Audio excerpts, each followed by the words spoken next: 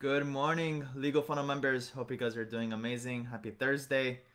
All right, so today's topic is 9 limiting beliefs that are holding lawyers back from succeeding with their law firm. If you guys join in, just send a quick hi so I know you guys are watching, and it also helps with engagement for Facebook to be able to show it to more people. So just whenever you come in, just say hi. All right, we have just a couple of announcements. We have 728 Facebook group members every single day. We have new members growing. It's so great to see it grow and continue to grow. There's multiple channel sources where lawyers are finding us, and I'm so glad that you guys are finding us. A lot of you guys also are finding us through our podcasts. There was a couple of podcasts. I went on a kind of a podcast run a couple of months ago. A lot of those listeners come back to us. If you guys are one of those people, hi and welcome. We'll be having a wine and Zoom mixer for lawyers. It's absolutely free to join. It'll be a time for us to meet each other. A lot of times with these comments and messages, there's no, there's just a name to it. So if you want to attach a face to all those messages and comments inside of our Facebook group, come and meet each other. It's absolutely for free. It's only exclusively for lawyers, and it will be this Monday night at 4 p.m. Pacific Standard Time. If you're interested in joining the wine and Zoom mixer on Monday night, please just say, hey, I'm interested in joining the Zoom mixer or the wine mixer, and I'll send you guys the link to join. We'll be starting session 3, Legal Funnel Live, our live coaching program for lawyers, next Tuesday. We had 16 students enrolled in our session 1. We had 27 students in session 2, which we just finished last week. And we already have 16 students who already enrolled in our session 3. The program is 6 weeks, 6 modules. Every Tuesday morning, we meet on Zoom where I systematically teach how to be able to use the funnel system to be able to generate clients online, and also a lot of principles about how to automate your law firm, how to scale out your law firm, how to get a lot of Google reviews, a lot of secret sauces that are only shared inside of our Facebook, inside of our Legal Funnel Live program. It's all shared there. If you're interested in joining, just go to legalfunnel.com/apply. There'll be a short application on the page. You'll either book a time with either Kalinda or Ash, and then once you get on the call, we'll be able to tell you whether you'll be a good fit for a program. There's a lot of times where if we feel like we can't, for whatever reason we cannot help you, we let you know upfront. We don't want to waste anybody's time. We're only limiting it to 30 students, so if you're joining, we only have 14 more spots left. They do get filled up even when we start the program and we start the sessions. Students enroll and it does get filled up, so make sure to join. Go to, again, legalfunnel.com/apply. We're also offering early bird pricing and a fast action taker bonus to those who enroll before this Monday night, upcoming Monday night, June 22nd at 11:59. So make sure to join before Monday night. And also just know, again, we'll be increasing the investment to join our program. We've been done that. I've already increased our price 3 times, and I will continue to do so. This is, we know the true value of our program, and we're going to continuously do that. So if you're interested in these concepts, then definitely join. All right, so let's get to the topic today. 9 limiting beliefs that are holding lawyers back from succeeding with their law firm. Number 1, you don't know what you don't know. Okay, so this comes down to acceptance. People that I see, a lot of lawyers who don't accept that they don't know, how to apply technology, how to apply online marketing to be able to help them with their law firm. So you just have to accept that you don't know. It just comes from being humble. It doesn't matter how much you know. It doesn't matter how successful you are. You always have to be humble and be seeking more information, be seeking other ways to be able to continue to grow. It's a continuous, the way I see growth is it's continuous daily micro improvements. That's what I call it. That's what I focus on. It's every day, every single day, micro improvements. And in order for that to happen is you need to accept that you always don't know enough. So you always have to seek mentors, guidance, learn from people, take courses, do whatever you can, and that you could learn from and continue to grow. And no matter what, again, the big thing is no matter how successful you are, even if you're 56 years old, you have a thriving law firm, you will get replaced by somebody younger, somebody a little bit more savvy. So you need to make sure that you stay on top of it and continue to learn. Number 2, not knowing your hourly value. You need to know your hourly rate to the dollar, you need to the penny, of exactly how much you're worth. So if you don't know how to do that, just to go calculate exactly how much money you made in 2019, your annual income, divided by how many hours there are in a year, and you will know your hourly rate. You should know this to the T. If you don't know, you should know. Go calculate that, okay? Once you know that number, then you should look to delegate as many tasks as you can and kind of evaluate what are those administrative tasks, or what are those tasks that I could hand over to somebody else. Um, Growth only comes from leverage, you know, leveraging time or money to be able to make more money. So it really comes down to exactly creating that baseline upfront, knowing exactly how much you're worth, so that you be able to easily and comfortably delegate out. So let's just say if I know I don't want to mention my own hourly rate, but let's just say if it's $100. If it's $100, then in theory, I'm very comfortable paying somebody $50 an hour to take off something that I would have done myself for $100 an hour. And that's called leverage. So know your hourly value. Number three, not investing in yourself. The best way to make money is to invest your money, right? The best way to make money, spend money to make money. And there's no better investment than the investment you make in yourself. Warren Buffett says it. Every successful person says this. You know, the best is like, what's the best investment? I always ask them. It's an investment in yourself. So if there's courses, if there's programs, if there's anything that helps you become a better version of yourself, that should be your number one investment that you should do. First, do that before you get into stocks, before you get into anything else. You know, stocks and real estate, all those things are okay. They give you 10%, max 30%. But investments in yourself gives you 300 to 500%, sometimes even thousands of percentage ROI. So invest in yourself. Number four, a limiting belief is the fear of technology. This holds a lot of a little bit more elder lawyers back, and I really do feel it that it's a limiting belief. A lot of times we place those limiting beliefs on ourselves. We just accept that we're not good at technology, and we don't take on those opportunities that technology brings us. So there's a lot of how-tos. First of all, if you're stuck with anything, you just have to search for exactly that on Google or on YouTube. I had this issue growing up with my mom. Every time I was always like a little bit more computer savvy, my mom would be like, how do you do this? I'm like, I'll just be like, Google it or YouTube it. So that's the same idea. So there's always how-to instructions online. Just have to be able to know how to be resourceful, and don't think of yourself as you're not technical enough. No, you are. And also other thing you can do is surround yourself with other people who are technical that you could learn from, or you could ask them to help you. Number five, wasting time doing things manually than automating.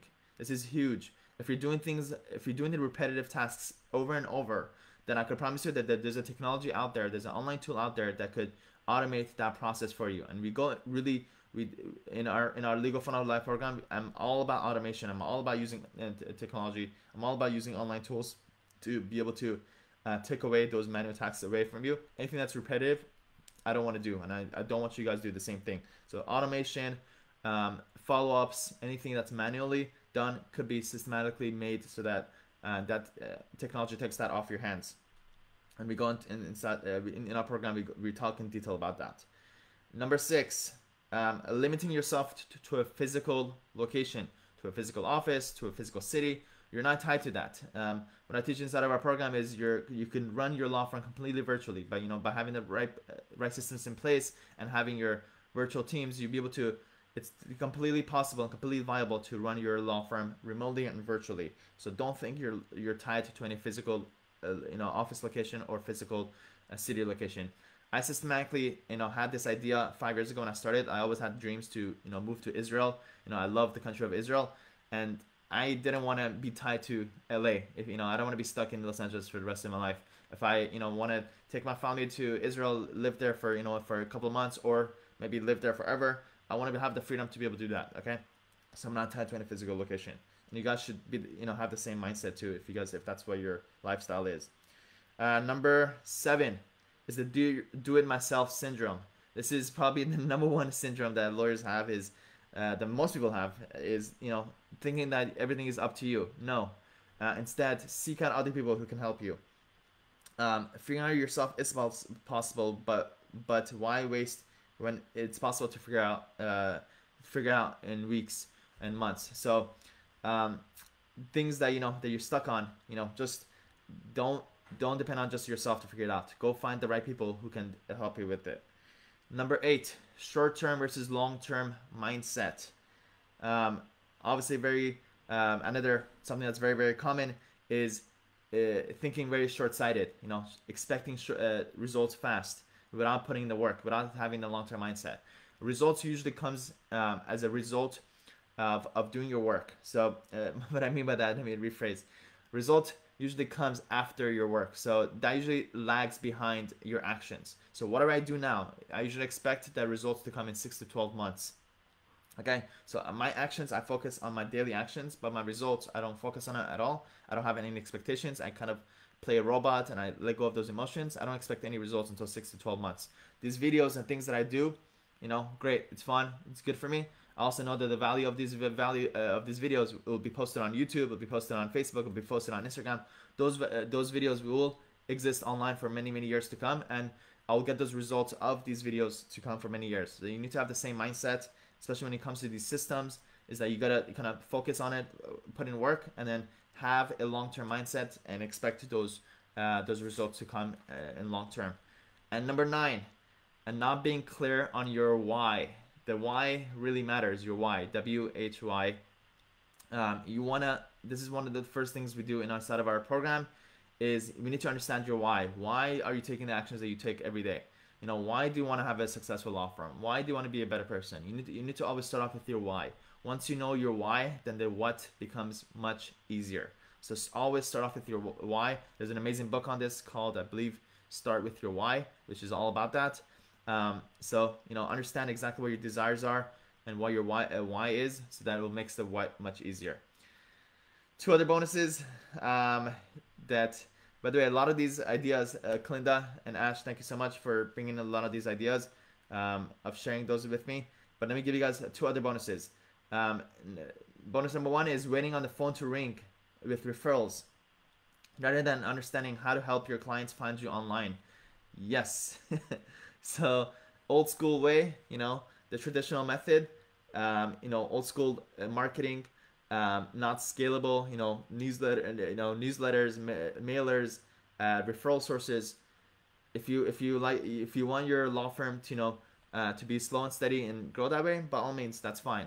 But if you want to grow fast, if you want to succeed, you know, if you want to have the life that's comfortable for you, you know, for your future, is you need to work on systems that are scalable, you know, that reach hundreds and thousands of people, and use the power of online to be able to do that. And number 2, bonus is focusing on problems rather than solutions. So instead of, you know, focusing on those problems, you know, always have the solution mindset. Okay, I'm stuck at this. I'm not gonna focus on the problem. What is the solution to this? Who can I get to help me? How can I resolve this problem? You know, having that solution-based business. So to summarize again, number 1, you don't know what you don't know, just accepting that you don't know. Number 2, not knowing your hourly rate. Make sure to calculate your hourly rate to the T, so that you know exactly how much your hourly rate is. That way, you'll be really comfortable delegating out as much as possible. Number 3 is not investing in yourself. The best investment you can make is in yourself. Number 4 is fear of technology. You know, don't just call yourself, hey, I'm not good with tech.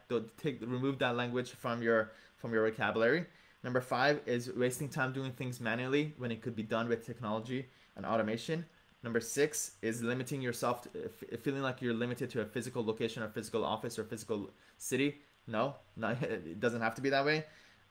Number 7 is doing myself syndrome, which I see a lot of lawyers that don't grow. You know, they're stuck as a solo lawyer. You know, they don't trust handing off and delegating. I actually had a conversation with a lawyer yesterday who literally said that. It's like, I don't trust anybody to be able to do it. Not a good mindset. Nobody's gonna do it as well as you. Nobody's gonna care as much as you. Even if you do, you know, 60%, 80% as good as you, it's good enough. Sometimes even 40%. So, and that goes back to knowing your hourly rate. Number 8, short-term versus long-term mindset. Obviously, it pays off to have a long-term mindset. And number 9, focusing on your why before you get to the what. All right. Hope you guys got a lot of value from this. Let me also review some of the questions that you guys posted. Yana says volume is a little bit low. Yeah, Yana says the volume. Hopefully the volume is good. I didn't see your comment until now. Hopefully it's good. Kalinda, thank you for your good mindset. Thank you for your good comments. Tom, welcome to Legal Funnel, our Facebook group. I met Tom. We had a little audio. I think I sent you audio yesterday. Welcome. And I hope you guys got a lot of value from this. If any questions comes up, please just post it. I'll be answering it throughout the day. And if there's any limiting beliefs that are holding you back, share it with our commented below. By sharing it helps you kind of address it, and it kind of brings it top of mind so that you'll be able to resolve it over time. Share that with us.